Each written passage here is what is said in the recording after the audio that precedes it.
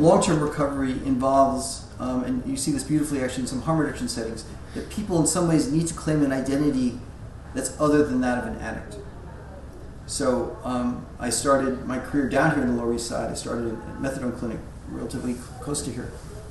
And one thing that struck me was many of these patients I treated were addicts 24 hours a day, which maybe sounds obvious, but it was striking to me.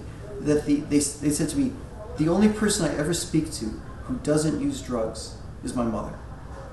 All conversations are with people who are using drugs. So their whole world had collapsed down to something so narrow and so small. But to get better, they need to become something other than an addict, and they need to find some sense of self and some sense of connection, some sense of place that competes with and replaces that of being an addict, that's reinforcing, that's meaningful. Now, certainly you see, and you're seeing this, I think vocal is a great example, which I think sometimes hangs out here, and harm reduction, needle exchange.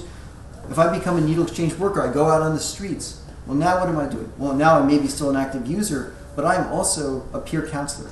I'm also an HIV activist. I'm also, I'm showing up someplace. I'm wearing a vest. I'm giving out stuff.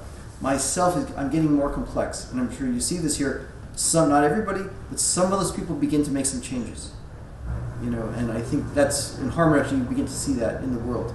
And that's the model. Because over time, people who maintain long-term recovery, they claim their role of father, they claim their role of student, they claim their role, they go back, do something in business, they become athletic, they do something, and that competes with. And if you don't do that, in my opinion, you never get better. You ultimately will fall back. You become a religious person or a political person or something. But you have to find something. And since most treatment is really focused on the here and now, we don't tend to think about how is this going to manage over the long haul. But our field is changing towards a more chronic, relapsing model. These thoughts begin to make more sense. And lastly, in the paper, I did give mixed endorsement to the recovery movement.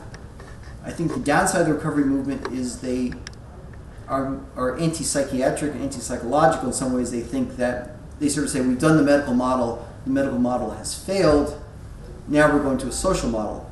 In my opinion, we're just beginning to do a medical model. We've never done a medical model before. This is the early days of a real brain disease, new medicines developing, new psychotherapies. We're at the beginning of a mental health model. They've misunderstood what has happened historically.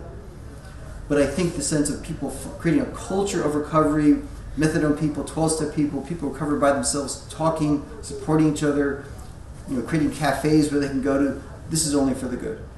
So I think recovery culture, which I think will grow, is very popular in some circles, is growing. I think that's positive, but they've misunderstood, I think, the history of the movement, and I'm a little nervous that they're anti-psychological and anti-treatment.